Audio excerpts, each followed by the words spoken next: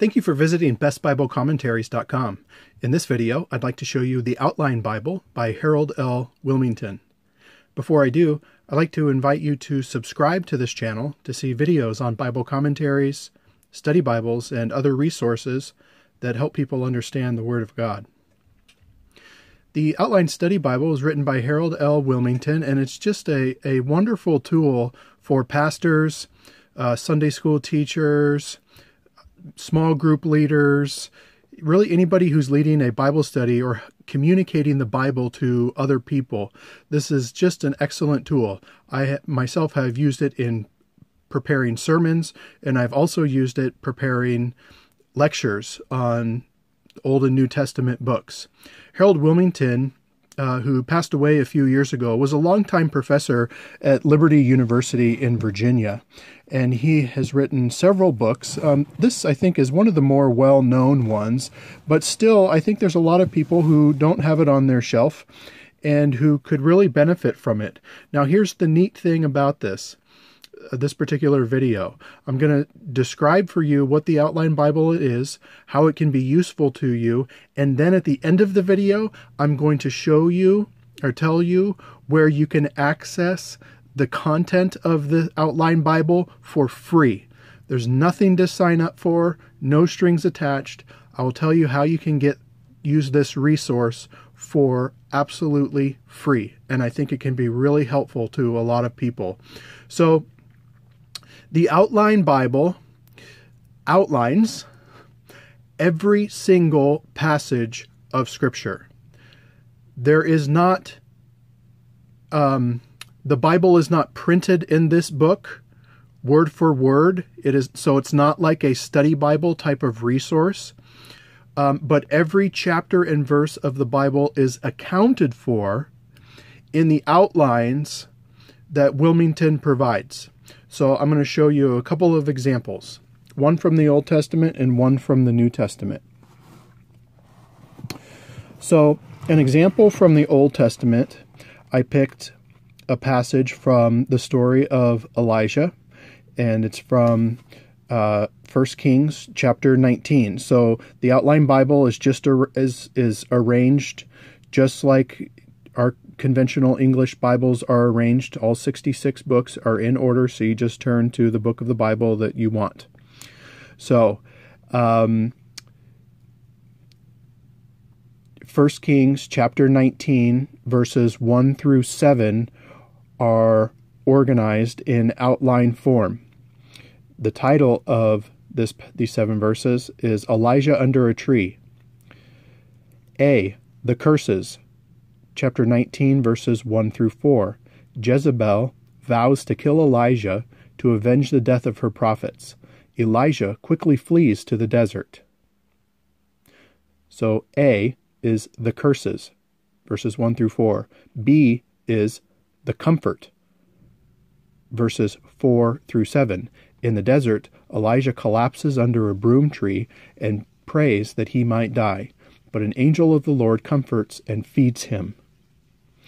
So just by looking at that example alone, you can see that Wilmington organizes these 7 verses in a very helpful way. The first 4 verses are talking about the curses. The second 4 verses are talking about the comfort. So he uses, this is called alliteration, when he's using the same letter to the curses and the comfort. Both words start with C. In a lot of his outlines, he uses alliteration, which some people find very helpful when listening to a sermon or listening to a lecture, because it helps the hearer remember what's said.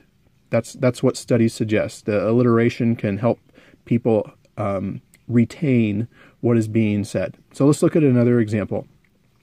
So the next passage is Elijah in a cave. 1 Kings 19, verses 8 through 18. So verses 1 through 7, Elijah under a tree. Verses 8 through 18, Elijah in a cave. After being strengthened by the angel, Elijah travels 40 days and nights to Mount Sinai, where he spends the night. Point A, the confrontation from the Lord. verses 9 through 14. Now, I won't read every word, every description now, but let me just give you the outline. The confrontation from the Lord, chapter 19, verses 9 through 14. B, the commissioning by the Lord, chapter 19, verses 15 to 17. Now, there are 3 subpoints under 15 through 17. Anoint Hazael, king of Aram. Anoint Jehu, king of Israel. Anoint Elijah to succeed him as prophet. So even those verses are have a sub-organization to them. And then C, the correction by the Lord. Note the alliteration again. The confrontation from the Lord, the commissioning by the Lord, the correction by the Lord. And that point C is just one verse, verse 18. So we have Elijah under a tree, Elijah in a cave, verses 19 through 21, Elijah alongside a field. Every passage in the Bible is organized in an outline form like this. There are, before I show you another examples, let me just mention that parts of the Bible where there is some overlap of content are harmonized. You can still find every chapter and verse, so it's still, you can still identify scripture that way. But for example, Leviticus, Numbers, and Deuteronomy, sections of those books are harmonized where there's overlapping content. But you can still find chapter and verse that you're looking for, so no passage or verse is left out. Another example would be there's parts of 1st and 2nd Chronicles that overlap with 1st and 2nd Kings. So some of those sections are harmonized. So now I give you an Old Testament example. Let me give you a New Testament example. And I chose Mark chapter 5. So at the beginning of the chapter, there is 1, 2, 3, like a 4-sentence description of the content of Mark chapter 5. And then there is the first outline. And Wilmington titles the section, Jesus Releases a Demon-Possessed Man, chapter 5, Mark chapter 5, verses 1 through 20. Now, Wilmington outlines those 20 verses in 1, 2, 3, 4 different points. The first one he titles The Despair. The second, The Deliverance. The third, The Disbelief. And the fourth, The Desire. Jesus releases a demon-possessed man, verses 1 through 20, and then verses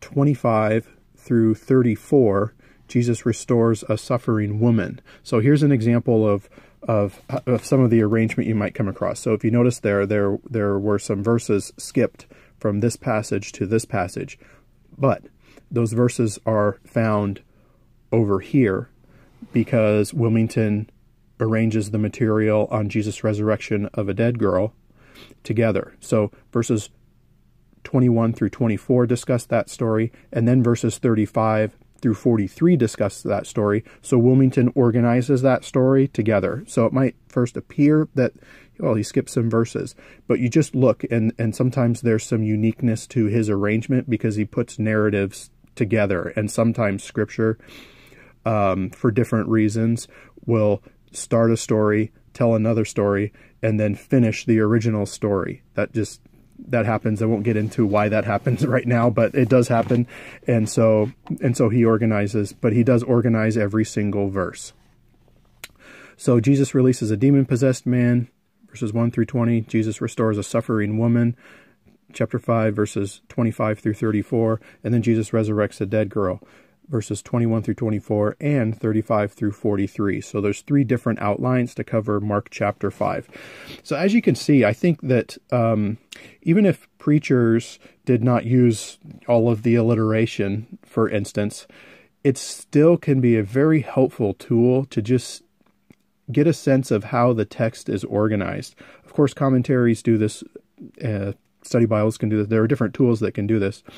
I just think that this is a particularly helpful way, especially if you want to borrow his alliteration, because some of it is very memorable.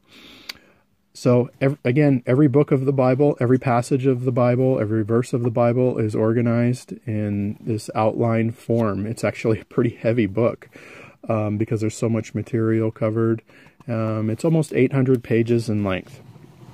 Now, here's the really neat thing about this resource. You can use it for free. Liberty University and the Wilmington family, after the death of Harold Wilmington, made all of his books and tools that he developed like this available for free.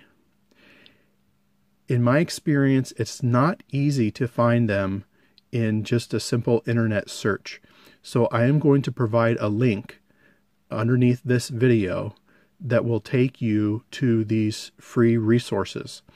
And not only will you find this entire outline Bible available for free, you can read it or you can download PDFs of it.